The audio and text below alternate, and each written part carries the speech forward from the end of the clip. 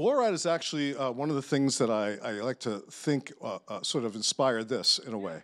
Because we went to all these different countries, and including America, of course, and created mayhem and havoc.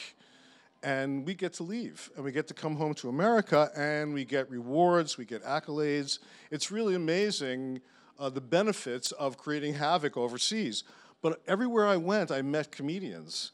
And I thought, what happens to those guys when we leave? There are these oppressive regimes, religious governments.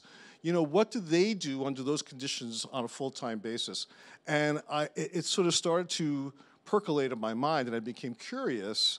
And I started to Google the most dangerous places I could think of, and comedy. And I would go Iraq in comedy, and Somalia in comedy, and Syria, and every time comedians came up. There were always comedians in all these countries. And I thought, that's a fascinating thing. How do you survive as a comedian in Somalia?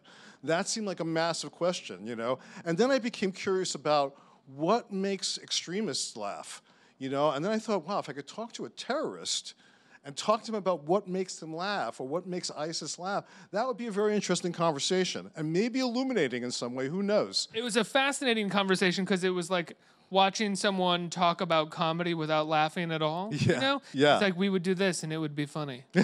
Right. And there's like a very sad, stern look.